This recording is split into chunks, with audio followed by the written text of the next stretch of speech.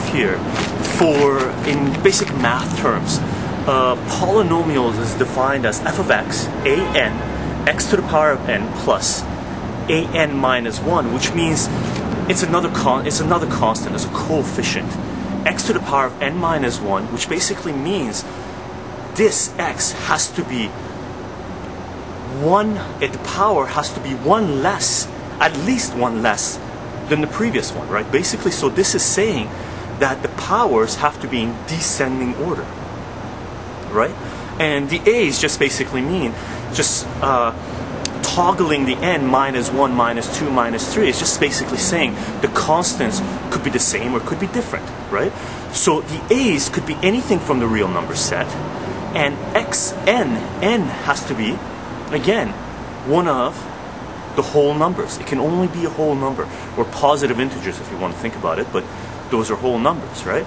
So this toggles all the way down to, you could have just a constant, and just a constant number, like if you had f of x is equal to a number, even 0, that's considered to be a polynomial function, right?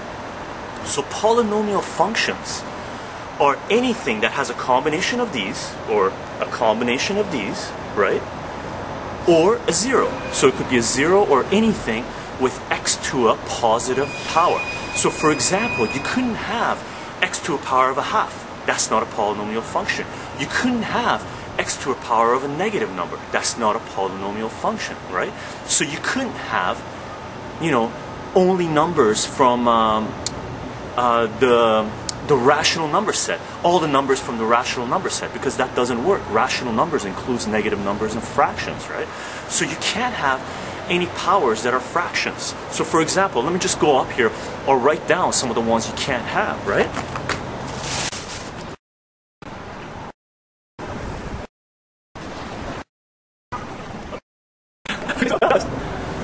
So for example, anything in the orange, x to the power of negative 2, x to a power of 1 over 2, or 3 over 2, or 5 over 2, square root of, or any root of x, or 1 over x, x can't be in the denominator. Those are not considered to be polynomial functions or polynomial equations. Now, in some of the previous videos we've solved some equations that weren't polynomial equations, specifically when it came to dealing with GCF, taking out the greatest common factor. Because all we had to do to be able to solve equations with the greatest common factor was, just combine all the x's to one x term with, to any power, and just get it by itself, right? And that was easy, right? You just did the opposite, and you just had a number or other variables on the other side.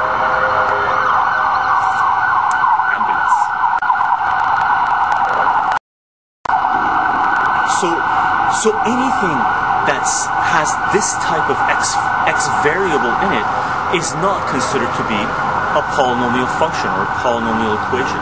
It has to be x to a power that's a whole number, including 0. So it could be x to the power of 0, and anything to the power of 0 is just 1.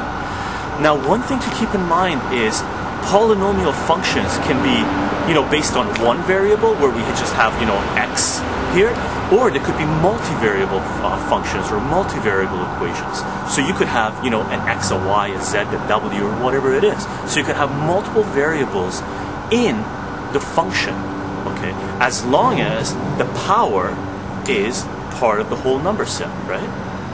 Now, there is another terminology that we use which is called the degree of a polynomial, the degree of an equation. And the degree refers to the highest power in the function. Highest power in the function, right? So if you had, f of x is equal to x to the power of 3 plus 2x squared or something like this, the highest power, obviously, you write first because they have to be in descending order.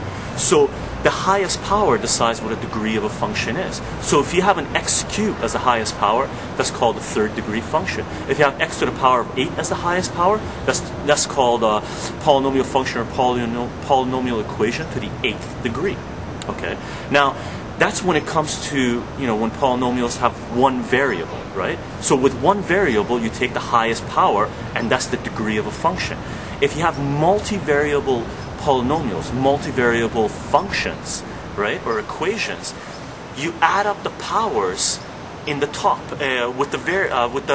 you add up the powers with the variables, and that becomes your degree. So for example, if you had x squared and y cubed as your highest powers, your first term, then you add the 2 and the 3 and it becomes degree 5. So that would be a polynomial function to degree 5, okay? So with functions or equations, polynomials, when you have one variable, the highest power decides what the degree of a function is. If you have multivariable functions, polynomials, which means multiple letters in the equation, you add up the highest powers, you add up the powers for all the variables, and the one that gives you the highest number is the degree of the function, right? And you order things. Well, with multivariable functions, you can order things based on different criteria. But we're going to stay away from those from now on, for now anyway. And what we're going to do is specifically just talk about one variable functions, one variable equations. And, we've already solved some equations like this. We've already talked about some of this stuff and graphed them.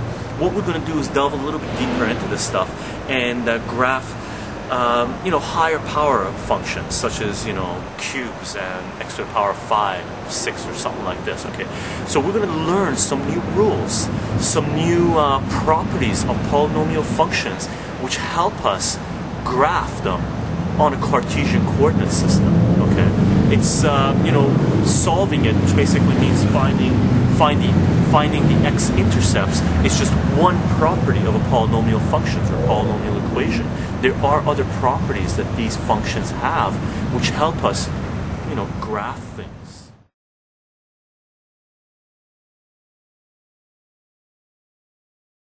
Now, one thing which is quite important to remember, okay, is that all this terminology that we're learning, all these terms, and us defining a function or a polynomial or anything in mathematics, the words that we use are specifically in English, right? So I doubt it if an equation is called an equation in any other language, right? So all this terminology is good to learn them. It's good to understand what it is, to define what it is that we're talking about. But keep in mind that when you see something like this, right, down here, that's a polynomial function. But that's us calling it a polynomial function. In mathematics, this is what it is. In any other language, I'm not sure if all languages call them polynomials or not. I doubt it if every language in the world calls these types of things equations, right? Equation is an English word. So keep this in mind. What we're doing right now when we're learning terminology is giving names, English names, to things, to words, to functions, to equations, to things in mathematics that appear in the language of mathematics. So we're using one language to describe another language. In mathematics, when you see an equation, you don't sit there and go, aha, that's a polynomial equation, so, write down polynomial, look at what a polynomial is and deal with it.